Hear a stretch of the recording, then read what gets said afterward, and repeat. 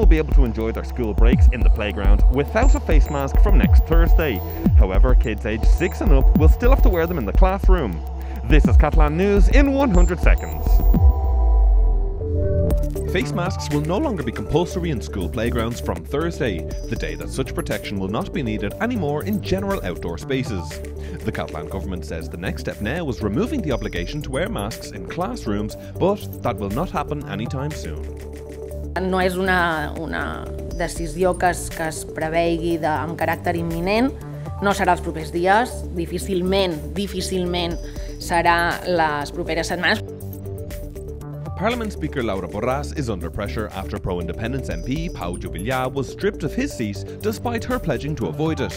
Juvillà had been disqualified from public office in a non-final judicial ruling. No parties support her handling of the crisis, and some think she knew Juvillà losing his MP status was inevitable but hid this information. Nosaltres no volem tirar ningú a la picota.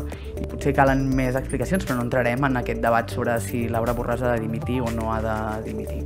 I la presidenta del Parlament, Laura Borràs, ha de dimitir.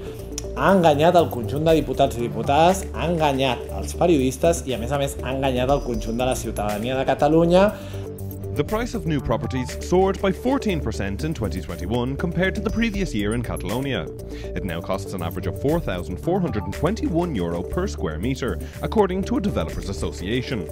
Scientists have discovered a new dinosaur species that once roamed the western Catalan Pyrenees. Apatosaurus quenhei, the name given to the new species, are thought to have been the largest dinosaur on the Iberian Peninsula. The fossil found is the most complete of a titanosaur in Europe.